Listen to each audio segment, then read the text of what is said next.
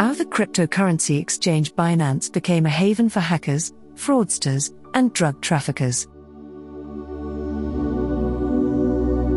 In September 2020, a North Korean hacking group known as Lazarus broke into a small Slovakian crypto exchange and stole $5.4 million in virtual currency. It was one of a series of cyber heists carried out by Lazarus that Washington claimed were intended to fund North Korea's nuclear weapons program. Several hours later, the hackers set up at least 24 anonymous accounts on Binance, the world's largest cryptocurrency exchange, allowing them to convert the stolen funds and hide the money trail, according to correspondence between Slovakia's national police and Binance.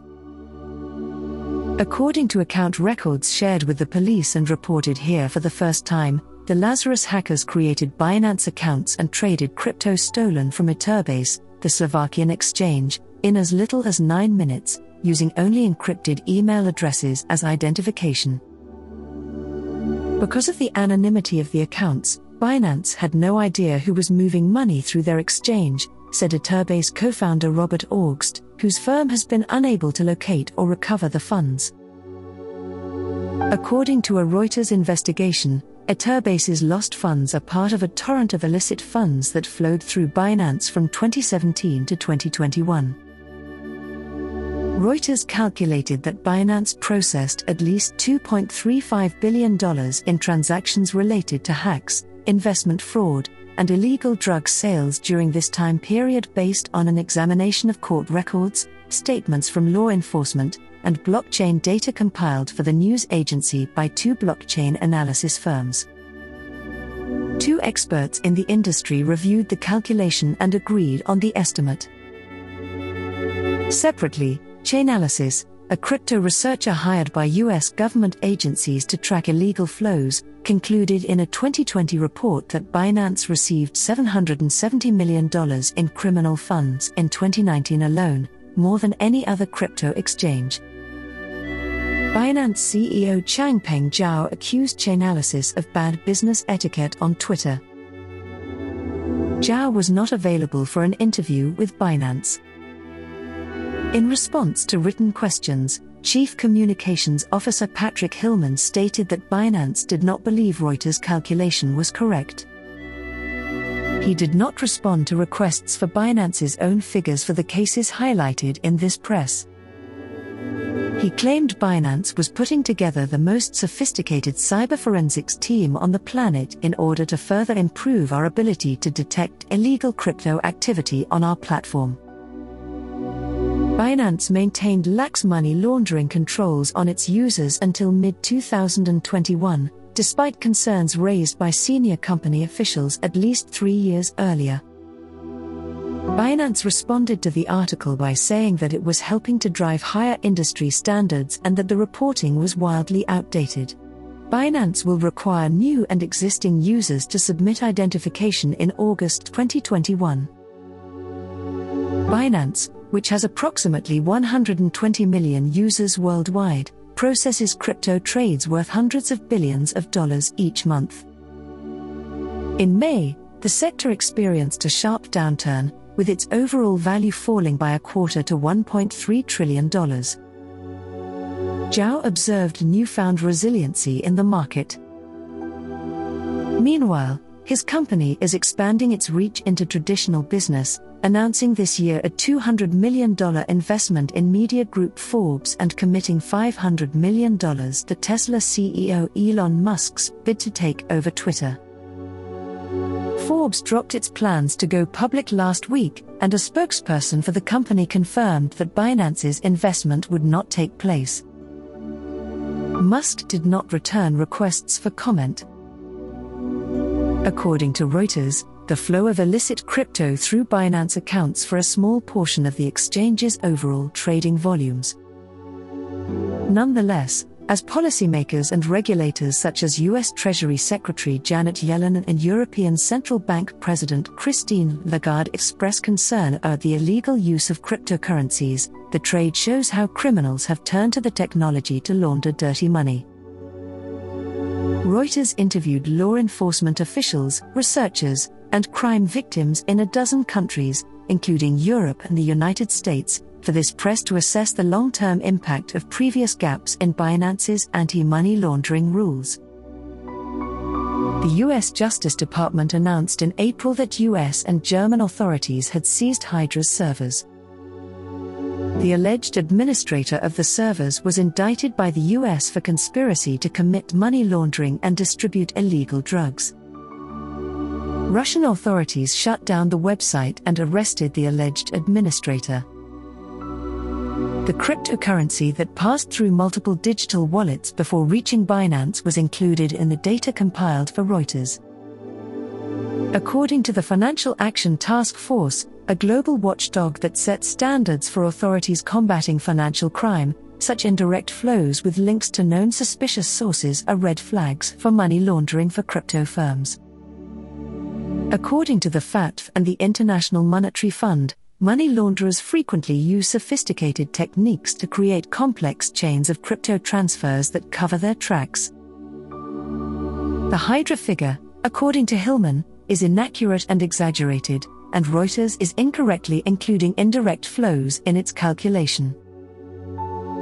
Reuters examined evidence from criminal and civil cases. According to a civil case that is still pending in the United States, Binance declined a request from investigators and lawyers acting on behalf of a hacking victim in 2020 to permanently freeze an account that was being used to launder stolen funds. Binance, which disputes the jurisdiction of the U.S. court, confirmed to Reuters that the account was only temporarily frozen. Hillman attributed the incident to law enforcement's failure to submit a timely request via Binance's web portal and then respond to the exchange's follow-up questions. In Germany, police said they began seeing criminals in Europe turn to Binance in 2020 to launder some of the proceeds from investment fraud schemes that cost victims, many of whom were pensioners, €750 million, $800 million. The criminals' use of Binance was previously unknown. According to Reuters, North Korea's Lazarus used Binance to launder some of the cryptocurrency stolen from Etherbase for the first time. A smaller portion of the funds were laundered concurrently through another major exchange, Wobi, based in the Seychelles, which declined to comment. After another heist in March this year, when Lazarus stole over $600 million from a cryptocurrency-themed online game, Zhao revealed that North Korean hackers had transferred an unspecified amount of the funds to Binance. According to Hillman, Binance has identified and frozen more than $5 million in assets and is assisting law enforcement with their investigation. He didn't go into any further detail. The US sanctioned Lazarus in 2019 for cyber attacks aimed at supporting North Korea's weapons programs, branding it a tool of the country's intelligence service, an accusation Pyongyang dismissed as vicious slander. The North Korean mission to the United Nations did not respond to emails. Chainalysis, a blockchain researcher, estimates that Lazarus stole $1.75 billion in cryptocurrency by 2020, which mostly flowed through unidentified exchanges. The Hydra is strong. Zhao, also known as CZ, founded Binance in 2017 in Shanghai. 3 months later, he announced a new strategy for the company's next phase of development on an internal chat group. "Do everything and nothing else to increase our market share," Zhao wrote. He stated that the priority was for Binance to overtake larger cryptocurrency exchanges while fending off competition from smaller rivals. Profit, revenue, comfort, and so on are all secondary. Hillman responded, "Neither CZ nor any other Binance business leader has ever suggested that increasing market share should supersede compliance obligations."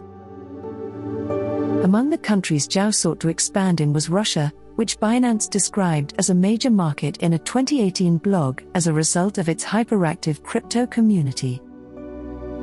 In April, a Reuters article detailed Binance's efforts to dominate the crypto market in Russia, as well as how the exchange was building ties with Russian government agencies behind the scenes. Binance has continued to offer limited services in Russia since the country's invasion of Ukraine earlier this year, despite requests from the Ukrainian government for exchanges to ban Russian users as part of efforts to financially isolate Russia. Russia refers to its operations in Ukraine as a special operation. In April, German police, working with US authorities, seized Hydra's servers in Germany, effectively shutting down the website. The US charged Dmitry Pavlov, a Russian resident, with administering the servers. A week later, Russian authorities arrested Pavlov on drug-related charges, according to a Moscow court, adding that he had filed an appeal. Pavlov told the BBC before his arrest that he ran a licensed server company and had no idea it was hosting Hydra.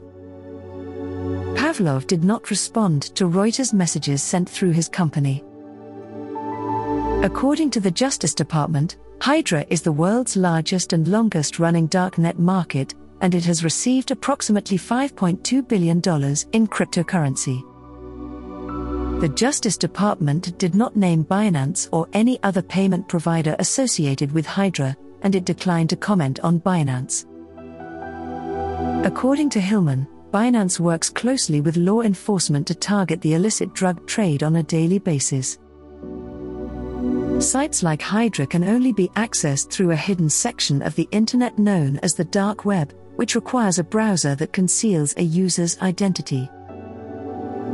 Hydra users recommended on the site's Russian-language forums in March 2018 that buyers use Binance to make purchases, citing the anonymity Binance provided its clients at the time by allowing them to register with only an email address. "This is the quickest and cheapest way I've tried," one user commented. On Binance's Russian community Telegram chat in 2021 and early 2022, cryptocurrency traders exchanged dozens of messages about using Hydra. "The Hydra is thriving," one person wrote last year. According to researchers, Hydra transformed Russia's narcotics market. Previously, drug users would pay cash to street dealers. Users chose substances on Hydra, paid the seller in Bitcoin, and received coordinates to pick up the treasure at a discrete location.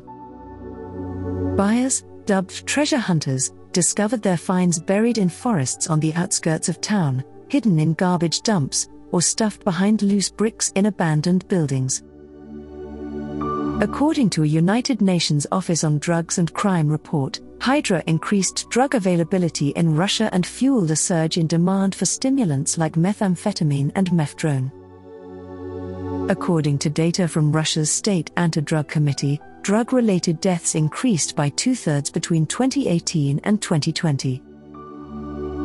The Drug Enforcement Administration, which supported the investigation at the time of the US and German operation to seize Hydra's servers, said the marketplace's services threaten the safety and health of communities far and wide.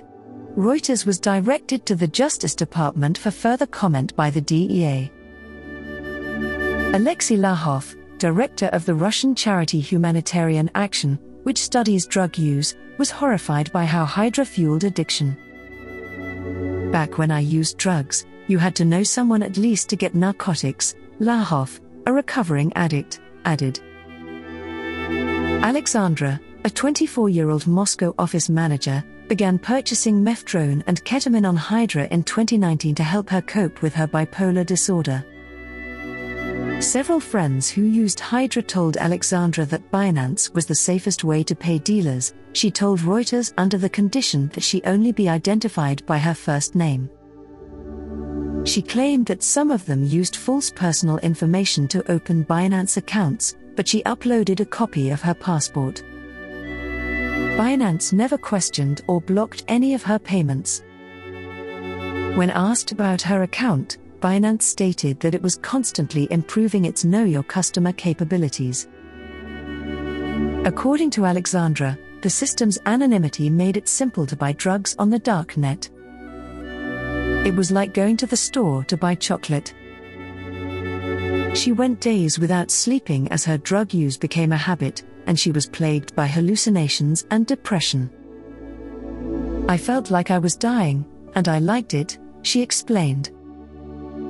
She eventually sought psychiatric help and began therapy. She has only used Hydra to purchase cannabis since then. Without mentioning Hydra or Binance, State Department reports from 2019 and 2020 warned that drug traffickers in Russia were using virtual currencies to launder proceeds. A spokesman for the State Department declined to comment on Hydra and Binance. According to an internal document obtained by Reuters during its January investigation, Binance was aware of the risk of illegal finance in Russia. In an assessment reviewed by Reuters, Binance's compliance department assigned Russia an extreme risk rating in 2020. It cited U.S. State Department money laundering reports. Binance, according to Hillman, has taken more action against Russian money launderers than any other crypto exchange, citing a ban imposed on 3 Russian digital currency platforms sanctioned by the US. According to Crystal blockchain data, crypto flows between Binance and Hydra dropped sharply after the exchange tightened its customer checks in August 2021. Financial liberty. Binance has allowed traders on its platform to buy and sell Monero, a cryptocurrency that provides users with anonymity, for the past 5 years. While Bitcoin transactions are recorded on a public blockchain, Monero conceals sender and receiver digital addresses. According to Binance's Beginner's Guide to Monero, which is available on its website, such coins are desirable for those seeking true financial confidentiality. Zhao has advocated for privacy coins, the most popular of which is Monero. Zhao stated that privacy was part of people's financial freedom during a 2020 video call with staff, which Reuters reviewed. He did not mention Monero, but he did say that Binance had supported other privacy coin projects. Monero has proven popular among Binance users. According to CoinMarketCap data from late May, Binance was processing Monero trades worth around $50 million per day, far more than other exchanges. Law enforcement agencies in Europe and the United States have warned that the anonymity of Monero makes it a potentially useful tool for money launderers. In a 2020 report, the U.S. Department of Justice stated that the use of anonymity-enhanced cryptocurrencies such as Monero was a high-risk activity that is indicative of possible criminal conduct. Over 20 users wrote about buying Monero on Binance to buy illegal drugs on several darknet forums reviewed by Reuters. They distributed how-to guides dubbed DNM Bible, a reference to darknet markets. XMR is essential to anyone buying drugs on the dark web, one Dread forum user wrote, referring to Monero's ticker symbol. Because it is not possible to contact users via the forum, Reuters was unable to reach these individuals for comment. Hillman told Reuters that there are many legitimate reasons why users require privacy, such as when opposition groups are denied safe access to funds in authoritarian regimes. Binance is against anyone using cryptocurrency to buy or sell illegal drugs, he stated. Binance has been used by hackers to convert stolen funds into Monero. Hackers hijacked an Australian man named Steve Kowalski's cryptocurrency wallet in August 2020 by tricking him into downloading malware, according to Kowalski's witness statement to Australian police. They took out the 1,400 Bitcoin he had in his wallet, which was worth about $16 million at the time. Kowalski told police that he bought the Bitcoin 6 years ago for $500,000 and that it was a significant portion of his assets. According to testimony and blockchain analysis reports filed as part of an ongoing civil complaint Kowalski filed last year against Binance in Miami-Dade County, Florida, investigators hired by Kowalski traced most of his Bitcoin through a series of wallets to 6 Binance accounts, where the coins were exchanged for Monero. Kowalski did not respond. Kowalski's investigation revealed that the majority of the Binance accounts were controlled by a U.S. software consultant named Brandon Ong, who was living in Florida at the time. Ong testified in court that the Bitcoin was deposited in his Binance accounts by a crypto trading partner he only knew online as Money Tree. According to Ong, Money Tree paid him a 1% commission to convert the Bitcoin to Monero on Binance and then transfer it back. Spencer Silverglate, Ong's lawyer, stated that Money Tree most likely traded through Ong to conceal his identity from Binance. Ong claimed he had no idea he was laundering stolen Bitcoin. Money Tree did not respond to Reuters' email sent to an address provided by Ong to the court. Ong, according to Silverglate, did not steal or launder Kowalski's Bitcoin and was innocent downstream trader. Ong's Monero trading had previously raised concerns at another cryptocurrency exchange based in the United States, Poloniex, where he also had an account. According to a summary filed with the court, his Poloniex account was frozen in mid-2019 after it was flagged for high-risk exposure to money laundering due to Monero withdrawals totaling more than $1 million. Poloniex did not respond to a comment request. Binance handled Ong differently.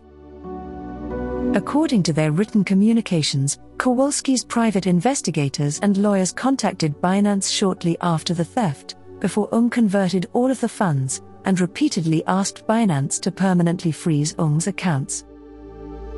The court filed letters also accused Binance of failing to respond to police requests to secure the assets for the duration of the investigation.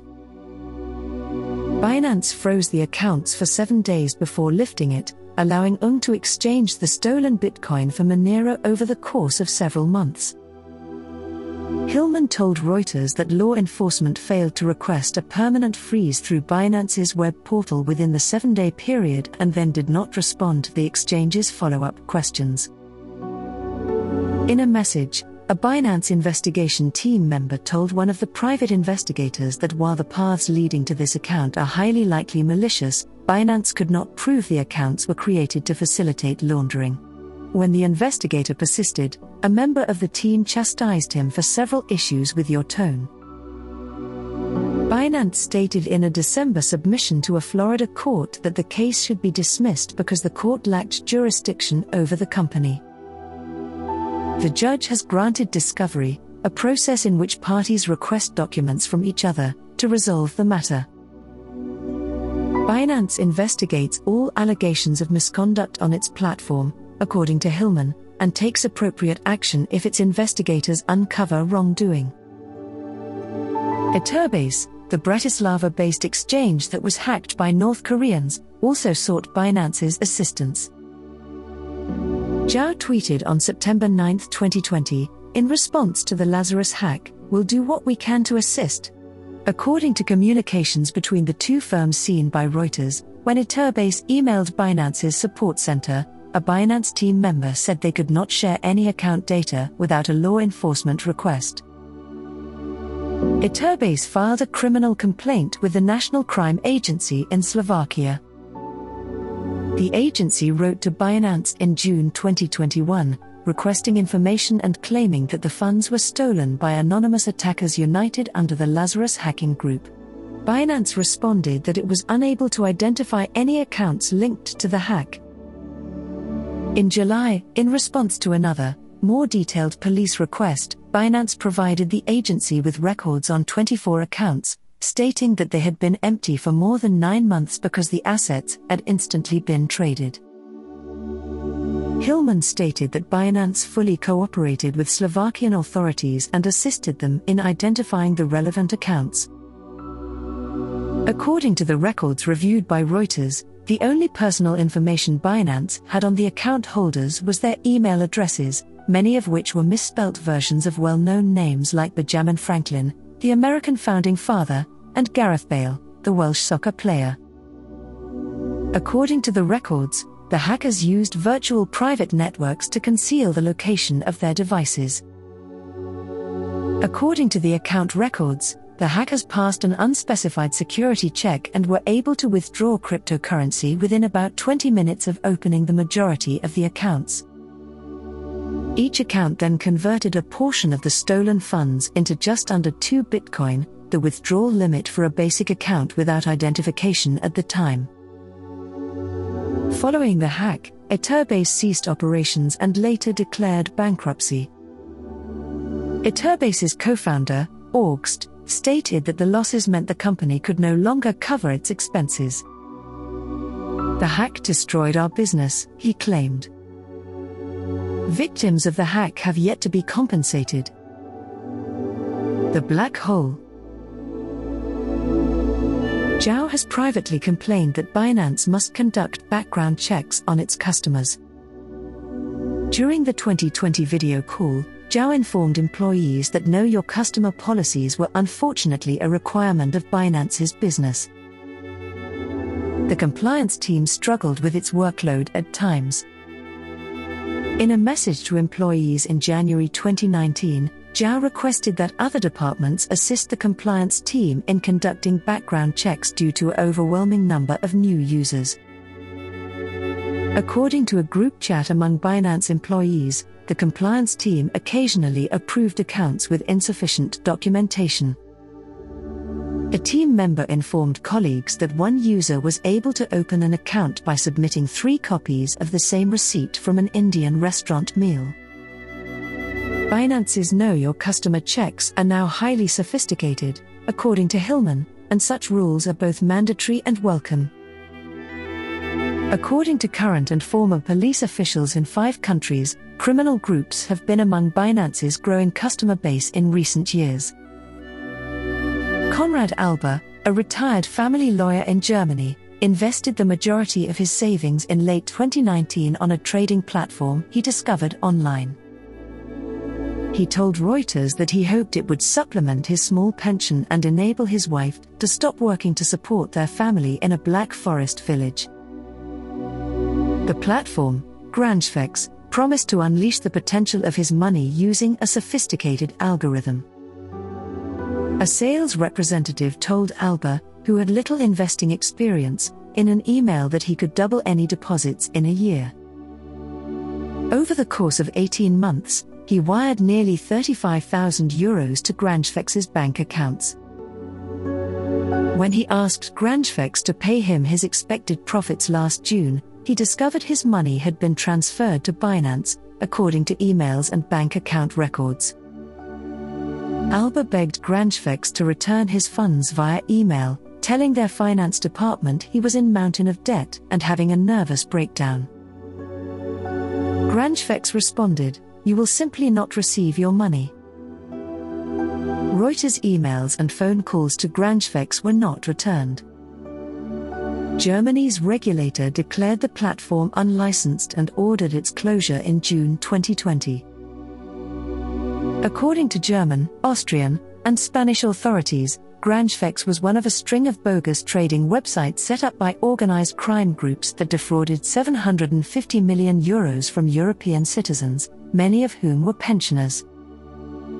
According to 6 people involved in police investigations into the scams, the groups, which operate call centers in Eastern Europe, have shifted to laundering their profits through cryptocurrency exchanges, particularly Binance. Binance, according to Hillman, is combating investment fraud by identifying victims and suspects and freezing criminal proceeds whenever possible. The European Funds Recovery Initiative, a non-profit organization based in Vienna that assists victims of investment fraud, has received approximately 220 complaints from people whose stolen savings were converted into cryptocurrency. Almost 2/3 of the money lost through Binance, totaling €7.4 million, according to the initiative's co-founder, Elfie Sixt. According to authorities, Binance was used in other investment frauds targeting people in Turkey, the United Kingdom, and Pakistan. According to police officers and lawyers, it is more difficult for fraud victims to recover lost funds when they use a cryptocurrency exchange.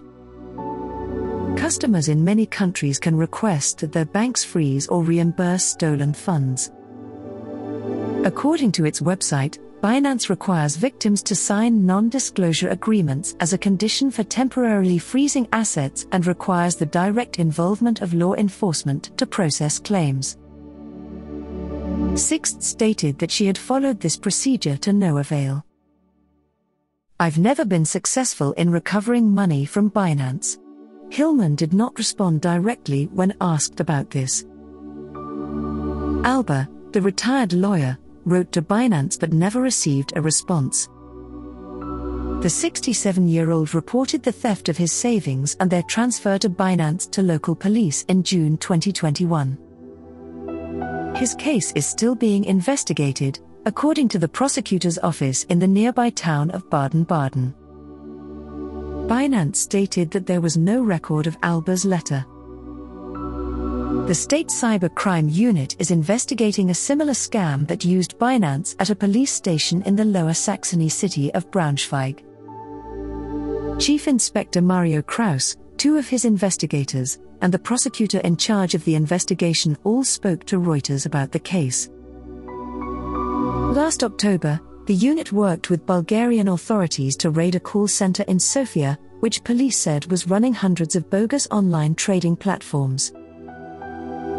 They obtained evidence, which Reuters examined, including a database that showed the operators had received deposits totaling €94 million.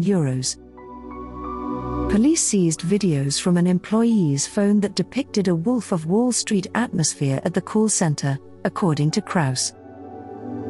When large deposits were secured, employees rang gongs and popped champagne bottles.